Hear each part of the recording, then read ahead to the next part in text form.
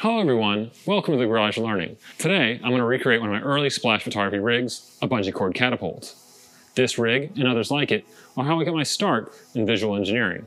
As a commercial still life photographer, I wanted to create striking imagery of liquids interacting with products, and in the search for these results, I learned a lot about simple mechanical rigs. For example, the bungee cord catapult we have here. This simple catapult is one of my earliest rigs, built with mostly standard studio equipment. And despite its simplicity, it's definitely reliable enough for consistent splash photography results.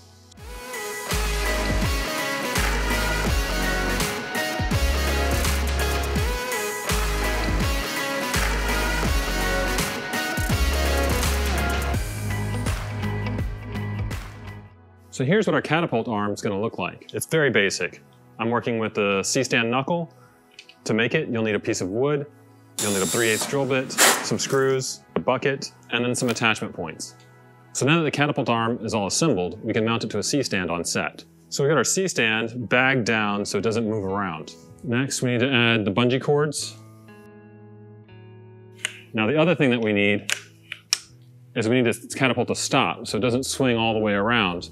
If it swung all the way around, it wouldn't actually throw the liquid. It would probably just sling it around in a wide arc. So to stop this catapult, I'm tying a rope to the C-stand at the base and then tying off the other end to the bucket end of the catapult arm. So that way, you can pull a lot of tension, then release, and it'll stop. You can see that it stops at the same point every time. It's important to note that in order to get the rig working consistently, you need to set it up the same way every time. So fill the container with the same amount of liquid and pull the catapult arm back to the same spot every time.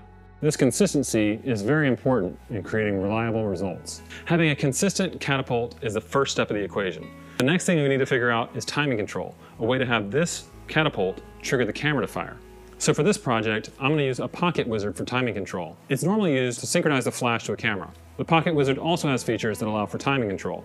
The Multimax has microsecond delay features, so you can incrementally adjust the timing between when it receives an input and when it triggers the camera. So for this, the trigger will be a button press going into the input that the catapult will trigger. So to recap quickly, when the catapult presses the button, it'll start a timer on the pocket wizard, and then the pocket wizard will fire the camera. So here we have a button trigger meant to trigger a strobe pack that I've connected to one of these modular arms. I'm going to place this on the C-stand so that at the end of the motion, it presses the button.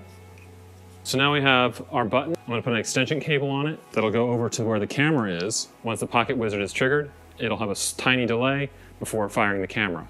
In order to set up the pocket wizard, you're going to need to have a button trigger that you can connect to your input and an output that you can connect to your camera's trigger. These are parts that you can buy online, or with some ingenuity, you can make your own. So here we have our trigger input from set, and here we have our trigger output that triggers the camera. So now, if we hit this trigger, the camera should fire. And it does. So we're done with the rig. In essence, it has all the parts it needs. We're gonna have to adjust it to create the splash we want. We need to bring in a subject, but we have this part ready to work with, ready to be adjusted. Next, I'm gonna get a subject, get it roughed in. I'll be back to show you how that turns out. For my subject, I chose this Shiseido bottle. I set it up on a piece of clear plexiglass. I fired the rig over and over again, making adjustments to timing and placement until the camera fired just after the water impacted the product. It took a few tries and adjustments, but eventually I got these awesome results. Thanks for watching. I hope you've enjoyed this video, and I'll see you again in the next one.